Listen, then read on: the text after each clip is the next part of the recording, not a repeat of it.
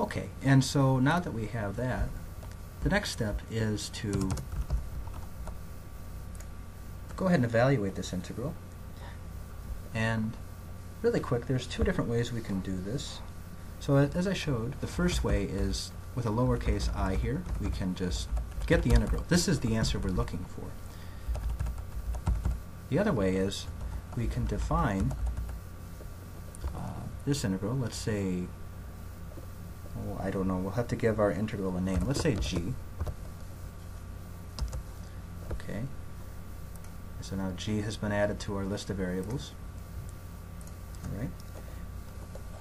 And I can now look at g value. Okay. One way is to just define it like this. And another way is that we can say, since I've already got capital G defined, I can just take the value of whatever that is. Okay. So this gives me a way to just sort of handle things. Here's the symbolic integral, g. G val now is what happens when I actually perform that integration and get the new function. Okay. And so here's the next thing we're going to do. We're going to look at taking integration by parts on G with a capital I, and we're going to tell it which integration by parts to perform. And the way that we do this is we say parts, and we tell it the integration that we're looking for, and the u substitution we want it to use. So remember, integration by parts always relies on u and dv. Okay, and so this is saying to look at this with u is equal to e to the ax. Okay, and so if you were to do this by hand, you would write e to the ax, and you would look at u is equal to that part, dv is this part. So what you have right here is exactly uv minus the integral of v du, right? So that's exactly what it's done for us. Okay, and now let's give that a name.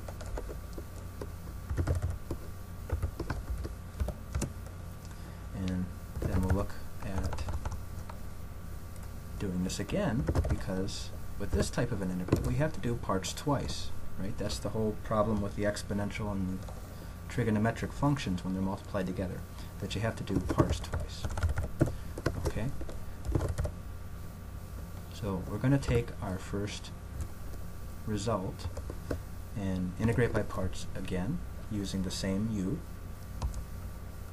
Okay, and what this has done is given us two terms, and if you look carefully, this term looks strikingly familiar with this integration that we had begun with. Okay, so now this next step, in order to solve for the integral using integration by parts in Maple, here's what we'd have to do. We have to use the solve command. Whoops, I keep on getting kicked out of math mode here. Okay, so here's what I'm going to say. I'm going to say that what I get from integration by parts is what happens when I solve part 2 minus g defined by the integral here, okay, as an equation, and I'm going to set that equal to 0. Okay, and I'm going to solve that for g.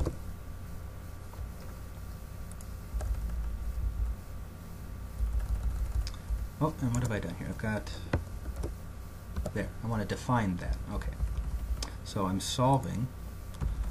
Okay, what would happen if I basically, here's a way we could look at this as well. I could say that my original integral g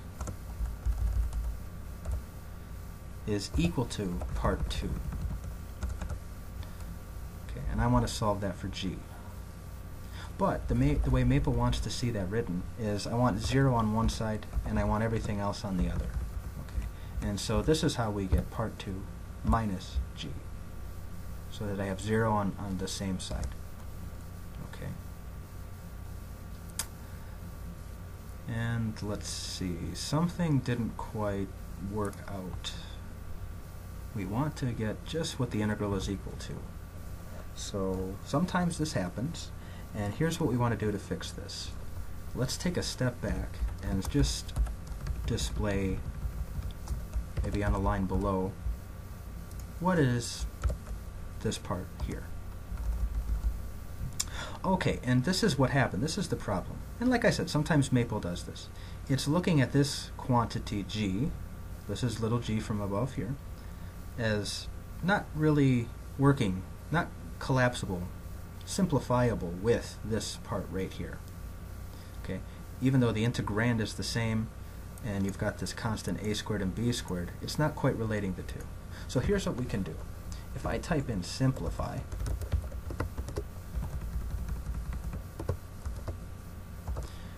okay, and let's see, did that fix what I needed it to fix? I think so. Because now this integration here and this integration here, it's on the same line. So let's try this. I'm going to copy this out. Oh, let's see here. Whoops.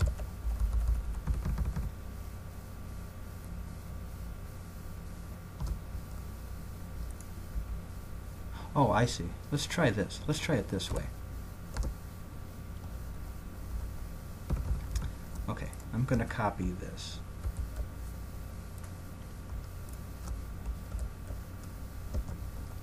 Okay, and so this is what happened. When I simplified the expression before I asked Maple to solve for it, it recognized the fact that g, the integration I was after, had appeared in two different places, and so it was successfully able to solve for those. Okay, whereas again, if I had the same expression without simplify, it didn't quite see what was going on. It didn't quite catch the trick that I was after with the integration by parts. Okay, and so in order to do a problem like this, this is what you'd have to do. You'd have to have solve, simplify, and then write it where you've got the integration by parts minus the expression you're after equal to 0, and then comma, the second part is telling it what to solve for. Solve for g. Okay, and so this right here is telling us that g, the integration, is equal to this quantity right here. Okay, where have we seen this quantity? Well, you can almost see it looks quite a bit like this one. Maybe the algebra is a little bit off in terms of the sign of x being first here, whereas it's second there. Okay, and so here's the last step we could do. Let's check that they're make sure that they're equivalent.